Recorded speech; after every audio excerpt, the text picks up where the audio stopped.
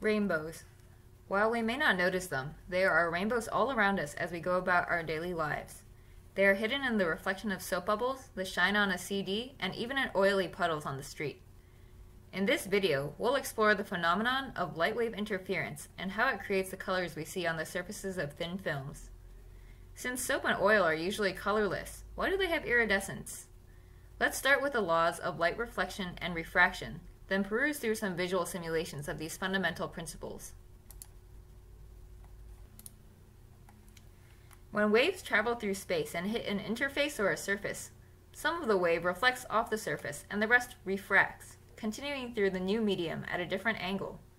When the refracted wave hits another surface, part of it reflects back out of the medium and combines with the first wave, or interferes with the first wave. Since the first and second reflected waves travel different paths, the second wave acquires a phase shift in comparison to the first wave. When it adds to the first wave, this phase shift may cause the two waves to completely cancel each other out, resulting in destructive interference.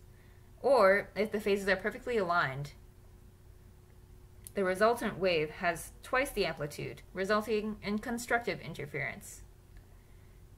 Notice that the resultant wave has destructive interference when the phase shift is about 180 degrees, or pi radians, and it reaches the maximum amplitude, having constructive interference, when the phase shift is a multiple of 2 pi radians.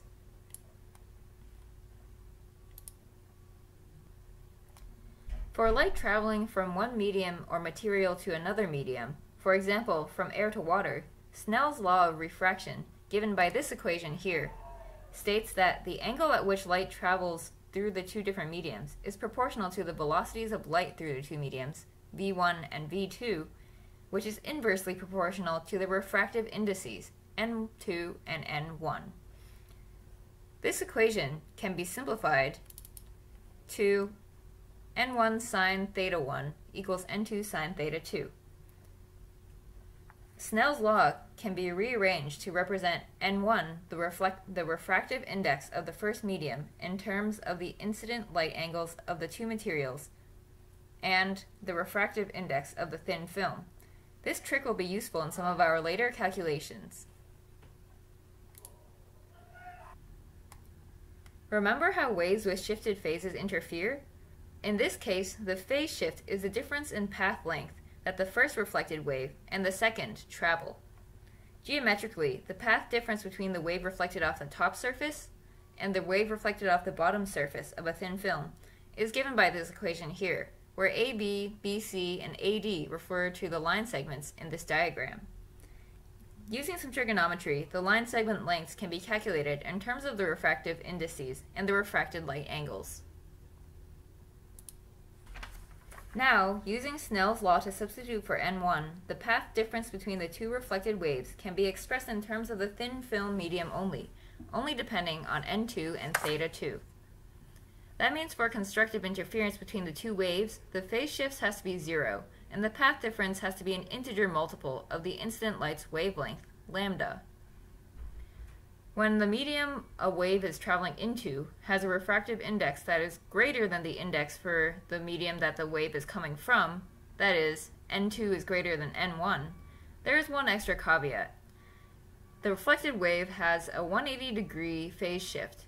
In that case, the condition for constructive interference is that the path difference must be a half-integer multiple of the incident light's wavelength. For a typical thin film, which has a higher refractive index than its surroundings, which is usually air, this is the condition for constructive interference between waves reflected off the top and bottom surfaces of the film.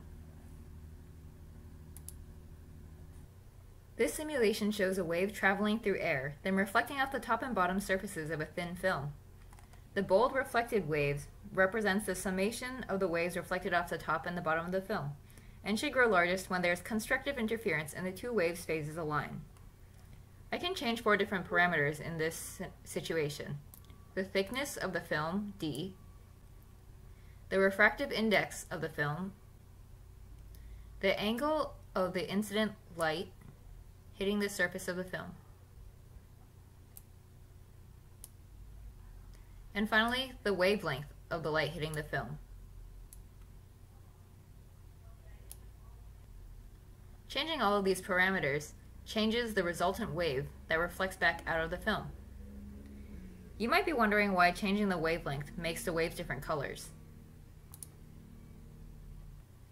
That's because the visible light spectrum can be represented by waves of different wavelengths, ranging from 380 nanometers to 750 nanometers. The human eye has light receptors, or cones, that actually only perceive 3 colors from the visible spectrum: red, green, and blue.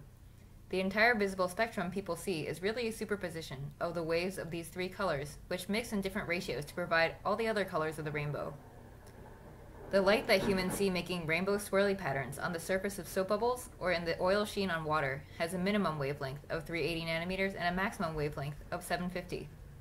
Red has a wavelength of about 700 nanometers, green 546, and blue 436. The strength of each of these colors, or the intensity that people perceive, is proportional to the square of the wave's amplitude.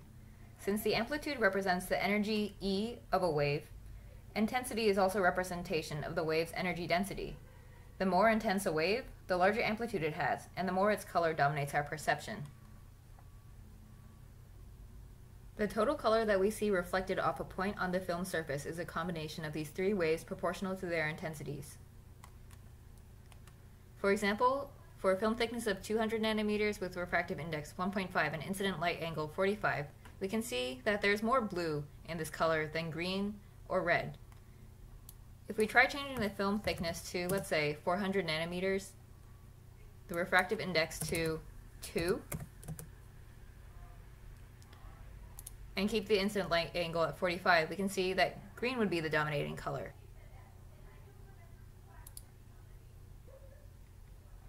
For thin films, which have a greater refractive index than the air, we can show the color reflected off a thin film as a function of the film's thickness. Likewise, we can see how the reflected wavelength colors vary with the incident light wave angle. Here are 2 plots Mathematica has generated for a thin film with refractive index 1.5. First, with a constant incident angle of 45 degrees, and second with a constant thickness of 200 nanometers. Notice that with varying thickness, the color shifts alternate between reddish, greenish, and bluish colors, while for varying angle, the spectrum is a more gradual gradient.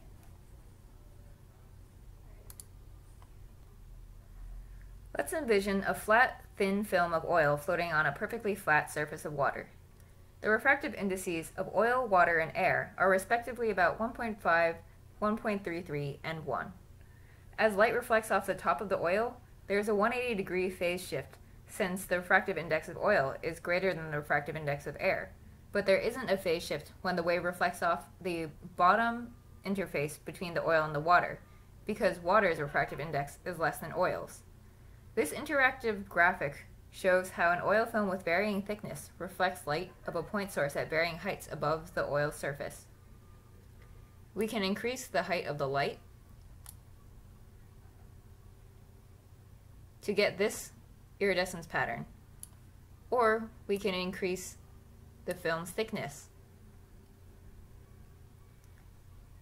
We can see that with increasing the light height, there is a wider range of incident light angles, whereas when we move the film thickness, there is a wider range of colors that are produced on the surface of the film.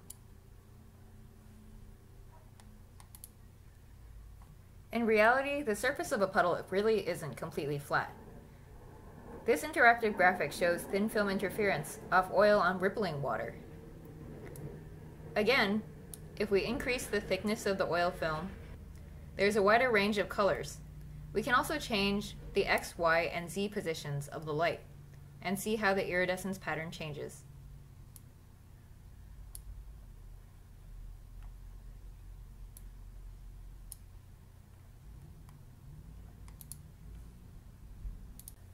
For a spherical soap bubble, the refractive index of soap varies with the recipe, but it's always greater than the refractive index of air. That means that there's also a phase shift of 180 degrees when light hits the outer surface of the bubble, but not when it reflects off the inner surface. This simulation shows the effect of multiple point source lights on a soap bubble. Note that in real life, light sources around a soap bubble usually aren't just point sources, and the bubble isn't an even thickness throughout, as is assumed in this simulation. Hence, the color patterns that we see on surfaces of soap bubbles are usually far more complex than what we see in the simulation.